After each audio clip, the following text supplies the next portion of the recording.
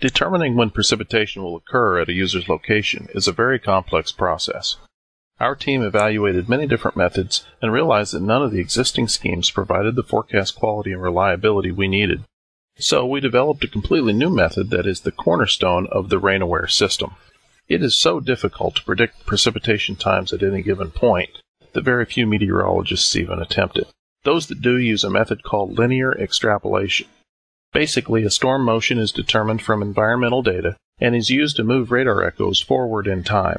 A computer then examines the future positions of the echoes and determines when the echoes will hit the location in question.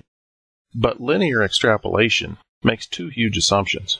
One, that the radar echoes will move in a straight line, and two, that they will not change shape or intensity before arrival. Both of these assumptions result in poor performance.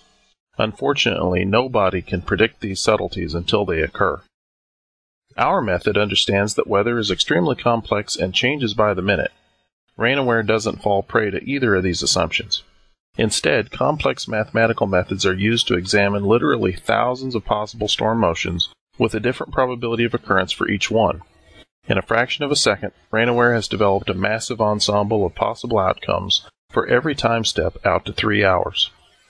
The end result is much more than just a forecast rain time. RainAware schemes result in a high-resolution table of precipitation probabilities, intensities, and other vital statistics.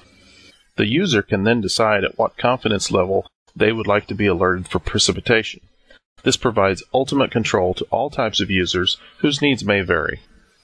So while RainAware provides a very simple answer in the form of precipitation times, as you can see, there is much more going on behind the scenes. These differences clearly set RainAware apart from any weather forecast available today. Weather that works is weather you can use. We hope this explanation has helped you understand a little more about RainAware, weather that works.